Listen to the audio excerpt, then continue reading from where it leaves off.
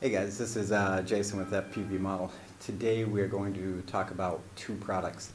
One product is an HDMI converter board. What it does is it takes your HDMI signal and it converts it over to a video signal, so you can use your video transmitter to relay all of the video information back to your video receiver. The second product is a remotely controlled zoom lens for the Sony Nex 5 series. And basically what this lens does is once it's connected to your camera, you can then use your radio to control the zoom functions on it.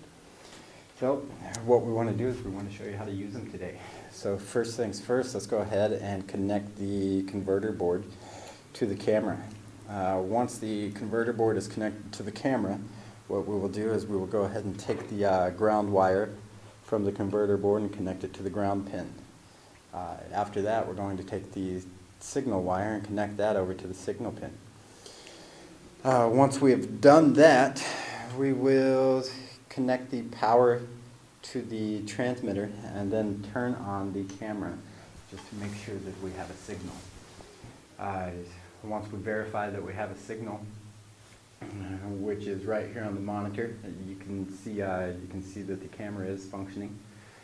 We will go ahead and turn the camera off, and once the camera is off, we will replace the lenses.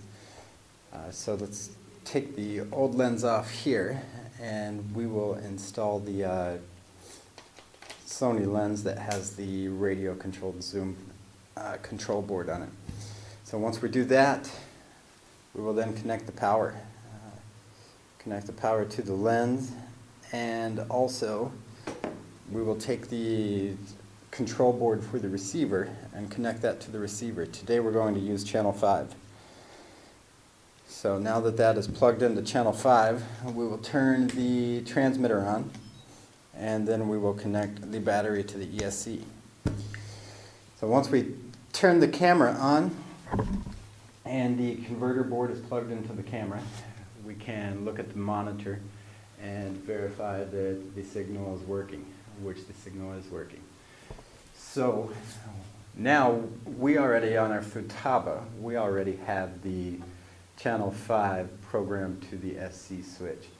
So whenever you operate the SC switch, you can then control your zoom on your camera. So if you take a look at the monitor real quick, you can see how this function works. So if we want to zoom in, we can move the switch to zoom in. And if we want to zoom out, we can then move the switch and zoom back out.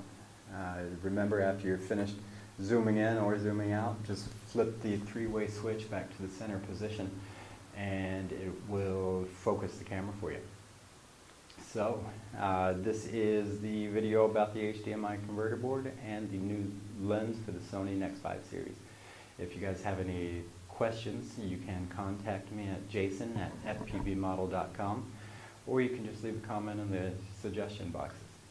Thank you.